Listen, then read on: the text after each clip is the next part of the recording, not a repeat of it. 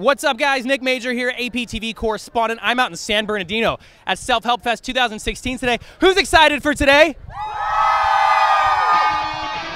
Woo! Any bands in particular that we're excited to see? Crown the Empire and A Day to Remember. Oh, fucking everyone. Tonight Alive, Issues, Under Oath's coming back. Yeah, fucking Under Oath's coming back. And I've never seen A Day to Remember. Oh my goodness. You've never seen A Day to Remember? She's about to have the best day of her life, and I can't wait. Like a heart attack.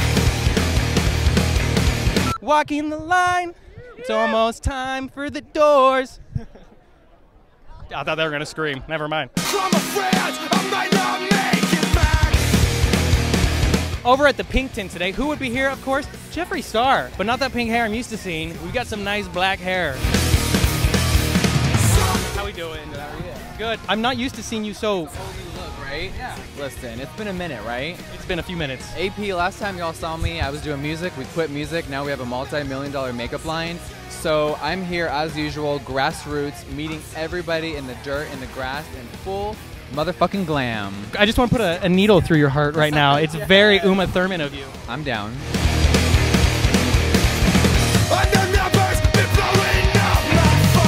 Just the right amount of bands. They're all heavy hitters. Day to Remember really knows what they're doing with this kind of thing, and they've spent a lot of years doing a lot of festivals, so I think they've taken from their experience and what they've always thought could be better, and they've really just fucking nailed it.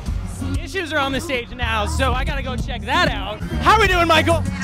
Wonderful. Fucking wonderful. Nah, man, cause deep down you know it sucks to be you.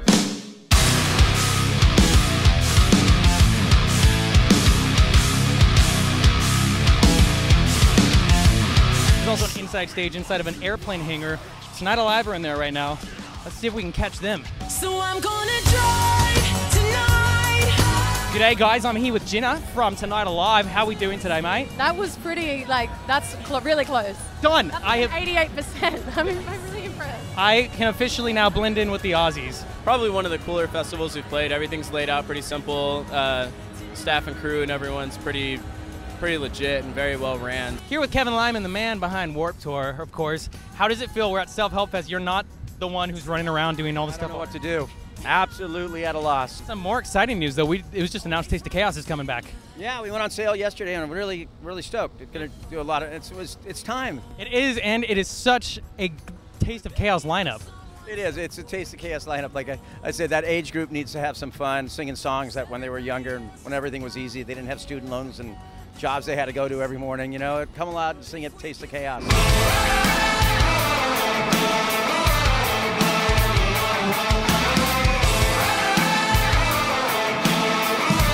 How does it feel to be not only the front man of a band, but also the man behind a clothing company now? Really good. You guys are a very self-sufficient band. Yes, we are. So I'm guessing you've all had experience with the merch side of stuff anyways. Oh, yeah. So it was easy to transition. It definitely was. We used to sell and print kind of all of our own merch too, so this is kind of the next level for us. People know what is good here. They got the sad boy. I got my sad boy on.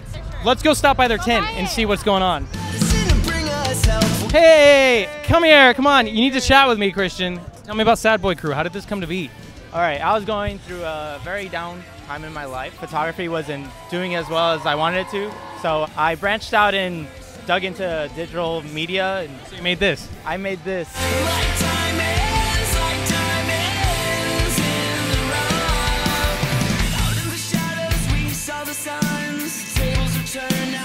Time to shine. 3 years ago, 4 years ago, it was just an idea, a concept to do self-help. Right. And so what sparked that idea? Well, it's something we were always throwing around with our management team because they were really big on helping us make something that was ours, our very own thing.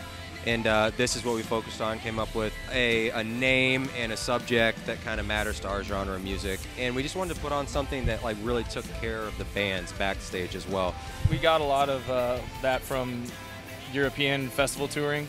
Like those festivals take care of us every time we go over there, and like we were always like, I wish there was something like that in America. So like, it just kind of coexisted with our idea, and now we're here doing it. Well, I'm glad this festival is 3 years strong. I know we can expect it next year. It looks like. Yes. Then it'll be 4 years strong, so you need to get 4 years strong. Nice little play there. Hey. I think we know some bands next year. Crown the Empire, literally playing right behind me. All these people right here, check them out. We cross our bones from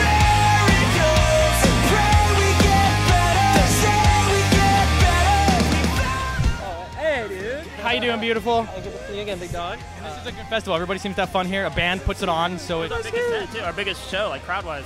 I was up on stage for some of it. In that crowd, you could only see people. That was awesome. It was amazing. It's a good feeling. It feels good. Look who I found. How you doing, man? Good, how are you? Good. Tell me about how the set just was at Self-Help. You guys just killed it. Yeah, this is our first time, but it's really awesome. Good crowd out there. Yeah, super good. I want that one. I want that one. I want that one. I want that one. I want that one. I want that. Oh! Oh.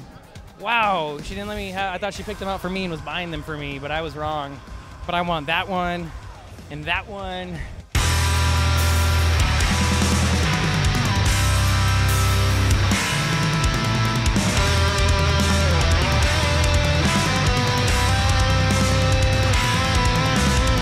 You guys, I don't usually get like emotional, but playing right behind me right now is August Burns Red.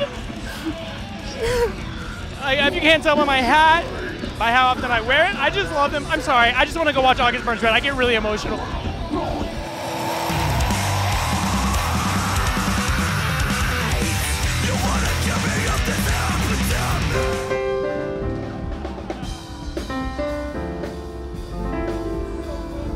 They're so good, man.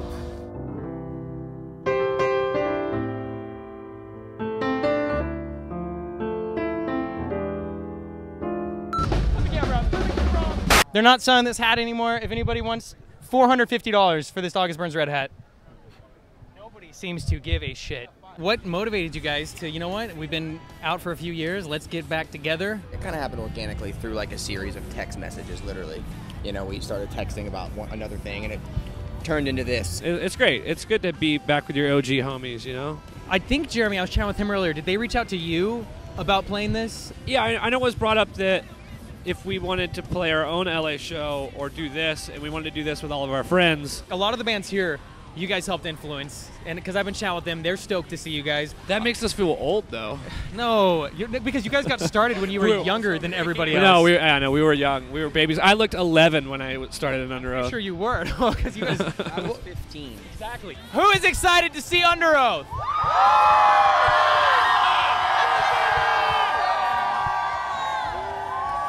We got ourselves a good crowd for Under Oath, ladies and gentlemen. This is the way I have done things.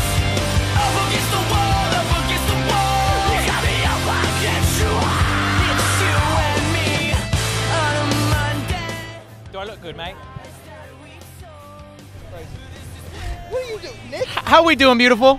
I'm good, man. I just saw fucking Under Oath and fucking Aaron Gillespie's fucking shred right now. I cannot recall ever seeing you with facial hair like this. It's an experiment right now. It's looking like a solid experiment so far. Solid, look, dude. It doesn't look so solid to me. I was trying to be nice. He looks like a prepubescent girl, guys. I'm just kidding. Yeah, But you guys played this last year, correct? Yes, we did. It was fun as hell. So how does it feel to be back from the perspective of a spectator? Oh man, Under Oath play like together with actually Aaron in the band. Fucking awesome. A Day to Remember's up next, though. That's going to be a fucking powerhouse. As you heard Mr. Ronnie Radke say, A Day to Remember are up next. Last band of the night. What a long day. A long, fun day, though. Thank you guys all so much for tuning in and checking out what went down at Self-Help Fest. I am Nick Major, APTV Correspondent. Be sure to follow me on Twitter and Instagram at Nick_Major, as well as Snapchat at Nick.Major to keep up to date with me. Thank you so much for tuning in. See you next time. Mwah. I'm like a tiger.